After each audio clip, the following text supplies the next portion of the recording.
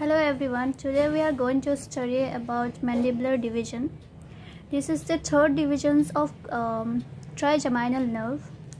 So basically trigeminal nerve start from semilunar ganglia.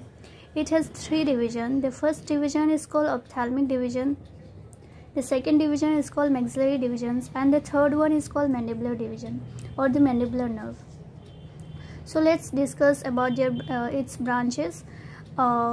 The mandibular nerve first is passed through foramen ovale, and before division it gave rise to two branches.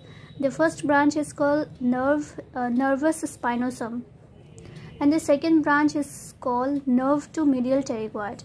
Nerve to medial pterygoid supply three muscles: tensor villi, tensor palatini, tensor tympani. And then it's divided into anterior division and posterior division. In anterior division, it gives four branches.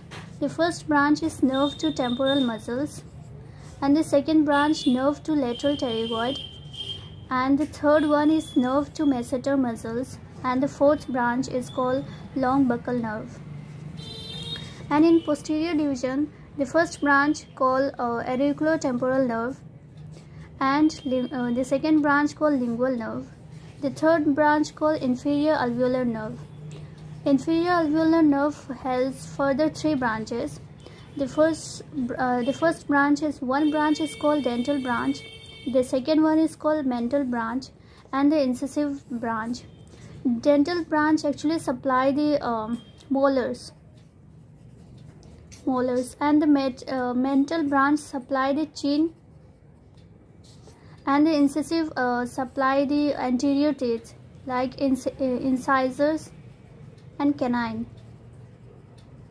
Thank you.